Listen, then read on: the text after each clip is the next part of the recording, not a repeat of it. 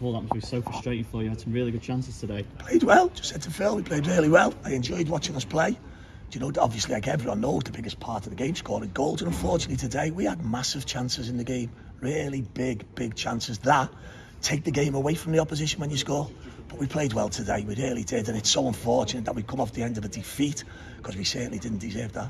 Yeah, it probably says it all that the home goalkeeper got man of the match. He was outstanding, and good luck to the kid. He was outstanding. Like I think he made 3 saves in the first half that were absolutely phenomenal. But we've had chances to score, and unfortunately I felt, and you watched the same game as me, I didn't think we were under any pressure at all in the game, I've got to be honest. We coped really well with what Boreham Wood had, their threats. I thought our 2 centre-halves were outstanding. I thought our 2 full-backs played really well. And our midfield 3 took control of the game. We created big chances. And you've got to put them away. And unfortunately today, I understand our supporters, like I say, they get a little bit agitated where they want changes, do you know, for 10 and 15 minutes to go. But I felt we were playing well. So maybe I watch a different game than some fans. Just that final finish missing today, do you think that'll just come with time? Is it just about working on it? Don't forget, we've sold Tishmanga this week. We've got Danny Rowe just returning to the club, who's obviously not fit at the minute. And we've got Asante out injured. So if you're looking for firepower, there's 3 big ones that we need to replace in some capacity. And I'm sure as our supporters, or the logical ones, because I'm sure we have got a lot of logical fans, we know we're doing our best to do that. Yeah, are you hoping to add to the squad this week if you can? 100%. But I don't just add for the sake of it.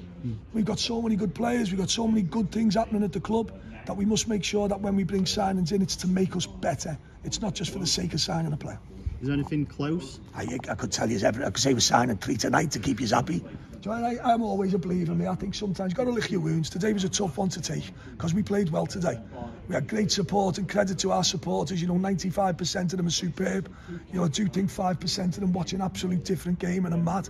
And I'd suggest sometimes, if you want to be that vociferous against your team, then during the game, you're not a good supporter, not in my opinion. And my office is open every day of the week for anyone who wants a knock. Come and have a cup of tea and I'll discuss anything that they want.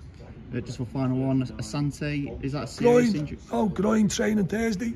So unfortunately we travelled today without, obviously, Cabby, because he's been sold, without Tishmanga, obviously, without Asante, without Danny Rowe. And as you know, with most teams, firepower is everything in most divisions. And at the minute, it's a department where we're short in, but we will look to strengthen.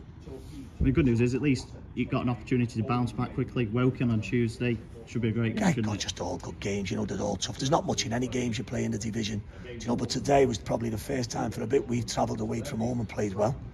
And I enjoyed watching us play, and we had them under pressure for long periods of the second half.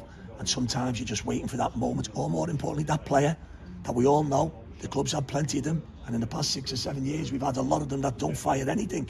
And I certainly won't be trying to sign more of them.